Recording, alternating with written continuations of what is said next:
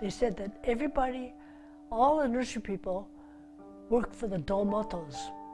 And domotos are the ones who really started it earlier, so they taught everybody else. They worked there and they learned how to do it. The Domoto family, you probably heard of them, from Wakayama, the same prefecture where our family is from, had started the nursery business, and I guess Grandfather heard about it. Dad came in turn of 1907. He came by himself as a young man. Got to work in agriculture, in the nursery business, yeah. So they just come off the boat and then they just, sound like they did a lot of fruit business, fruit trees, trimming and picking. And then he ran into the Domoto brothers, and he worked there. He sort of learned the business there, I think. I think everybody who's in the nursery business, they all worked there at one time. In a way, it was competition, but in a way, it wasn't because when we started with nothing, and then we went to our local nursery people to borrow their equipment and borrow their tools and everything else. We kind of shared. Yeah, we shared information, and that's how we started. I thought they did a good job, really, to think that, you know, most of them, to start off with, they didn't know English and all that, and so they went into business. And they had all kinds of rocks thrown in front of their path, all these obstacles they had to fight. Hard, would you say, huh, Gilbert? It was a lot of hard work.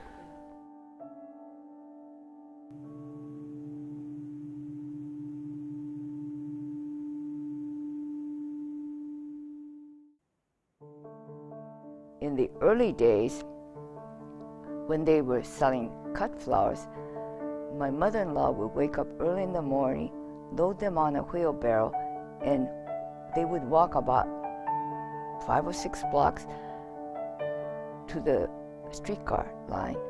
And she would help him load the flowers on the streetcar, and he would go about 100 blocks down to the ferry landing, get on the ferry, go to San Francisco, and sell his flowers. Then he would come back home, take a short nap, and get back to work in the greenhouse. But during that time, my mother-in-law was the flower grower. All the women, I think, in the nursery were the labor, shall I say. It was a lot of work. Really, they were put in long hours, very long hours. And sometimes I wonder how she did it. That's important.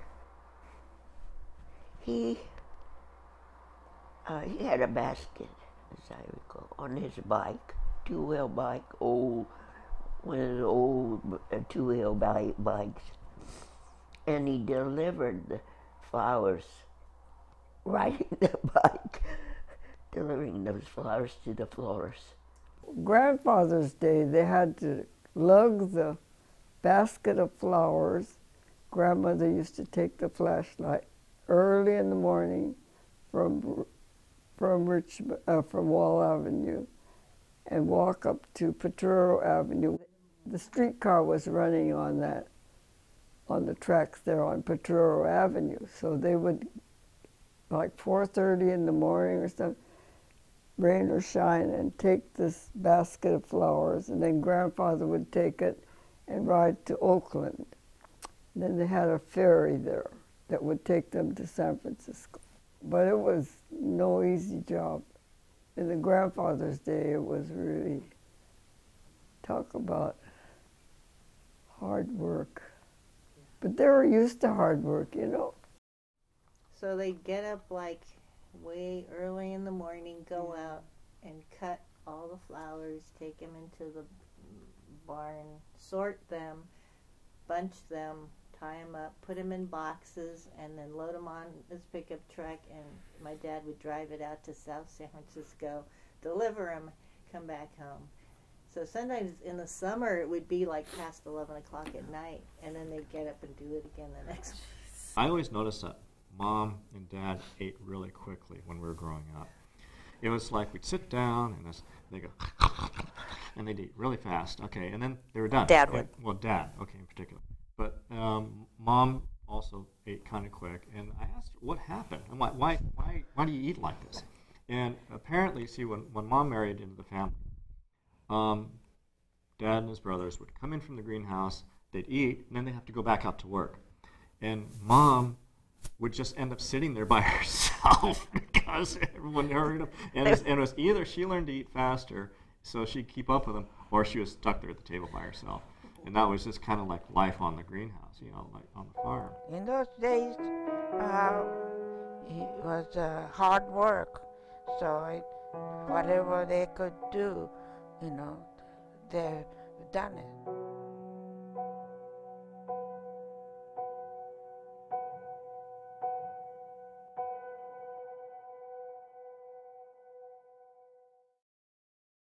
And people ask about, you know, the success of the market and the longevity of the market. I think part of it is we are built on character. Hopefully, if there's a theme that comes through on why this nursery business has lasted for 100 years, is if you look at the personality of the Issei who walked into those meetings, top hat, uninvited, and sat down in the front row. If you look at the Nisei who was threatened at a knife point and told not to come back to the nursery. And if you look at the Sansei who get up 3 times in the middle of the night and won't let people, you know, won't take no for an answer, I think that's part of the reason. Perseverance, more than anything. Don't complain. I heard very little complaining. Oh man, it's hot out there, you know. Oh, I'm dirty. I never heard things like that. And when I think about it, no complaining. It's not, I don't know, what, I guess there's a Japanese word called gaman, just take it or something like that. Run through it. It also pays a tribute to the Issei Nisei mindset. I think that the Issei set a tempo. They were incredibly hardworking. They just refused to give up, and they instilled, of course, a lot of these things in the Nisei. And I think the disruption of the war and the incarceration and all those things just, I mean, motivated them more. Instead of crushing them the way it would have crushed many people, it just really made them fight back even harder. And so as Sansei, I think that, you know, we've benefited from the values that they shared with us. Naomi talked a little bit about, you know, who we are as personalities has a lot to do with the environment that we were in, you know, and what we were taught from our parents. And I think the company, the culture of the company and the values of the company are really a very, very strong reflection of our parents and of their parents. I really think they were courageous. I think they had a spirit of wonder and adventure and a positiveness to follow through, a willingness to endure a lot of hardships. And I think they put that positive twist on what was going on, and I think they're admirable people. And I really think that the nursery business and the growing of flowers added a lot to the,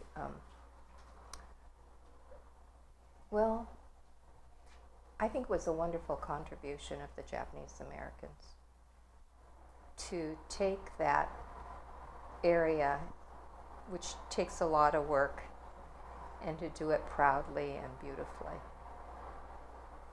And I'm very proud of being a grandchild and of that heritage. If I could still make a living growing, I'd still be doing it. It wasn't about the hours or the pay. It was about this, what you had to do to get things done. I still felt the commitment to run the nursery to the very end.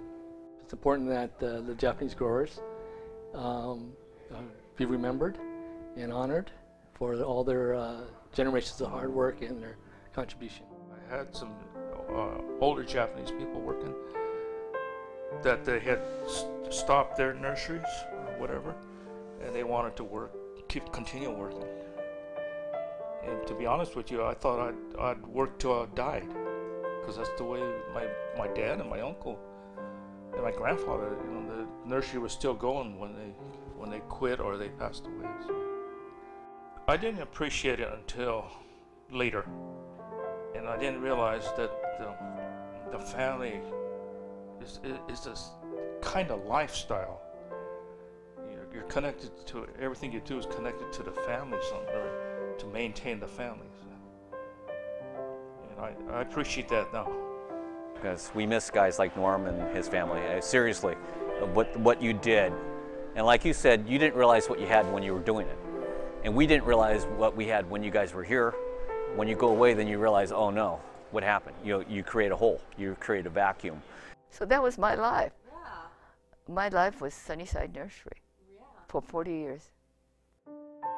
To me, it was one great adventure. I learned so much. A naive woman getting into an unknown industry and growing with it. A lot of what I have now. It's because of the nursery, yeah, of course. I like the flowers and arrangement, doing the arrangement, and it was a good life.